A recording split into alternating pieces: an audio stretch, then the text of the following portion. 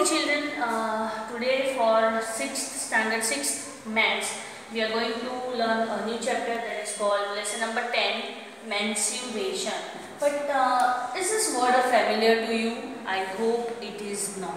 So first of all, let us understand what this word means. Mensuration means what?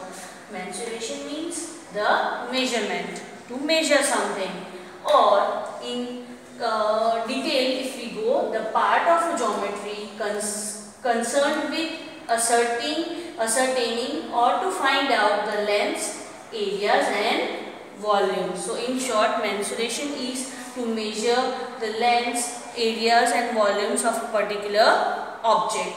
Length is for distance, volumes is for capacity, or when we measure the liquids like oil, petrol, etc., diesel, etc., we use the volumes.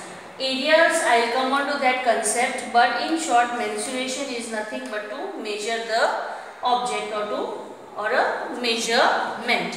Okay, now in mensuration we are going to learn about the perimeter as well as area of the particular objects. But before going on to the area, we will see the perimeter concept first. What do you mean by the perimeter? Again, perimeter is the distance covered along the boundary, forming a closed figure when you go around the figure once. Closed figure means it should be closed from all the 4 sides or 5 sides or 6 sides, whatever the figure is given, right, but it should be closed from all the sides. And perimeter is nothing but the distance that is covered along the boundary. See, for example, a farmer who wants to fence his field. You know fencing, generally the farmers fence the field on the boundaries, right, that is outside the field, to protect his crops from being eaten by the animals or some unknown animal or some of the people that cannot enter into that farm. So perimeter is nothing but, you can see this is the boundary which I had made with orange color, that is called the perimeter. When you want to measure the boundaries of a particular object, right, this orange color what you see, these are the boundaries of a particular object. Here we can call it rectangle. These boundaries are nothing but, when you want to calculate the boundaries, we use the perimeter.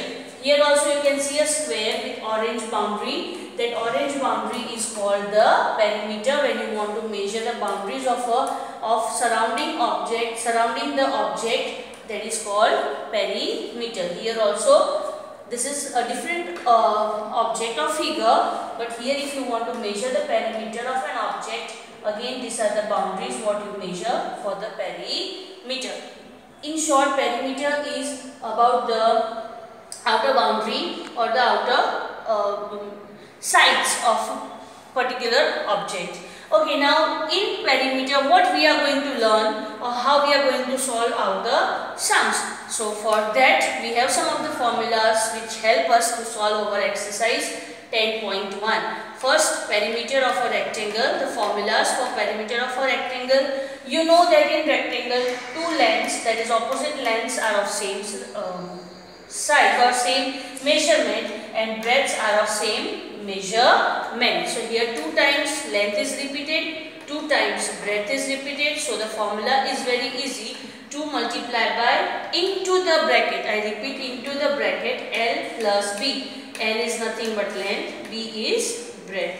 But whenever the number is given inside the bracket, first of all, this is a rule to open the bracket by adding or subtraction or whatever the arithmetical operation is given inside the bracket. So first of all, when we will solve the perimeter of a rectangle, we will solve the brackets first and then we will multiply the answer with 2. This 2 is nothing but 2 times L, that is length, and 2 times breadth. Second is perimeter of a square. You know that in square all the 4 sides are same. So we do not have breadth.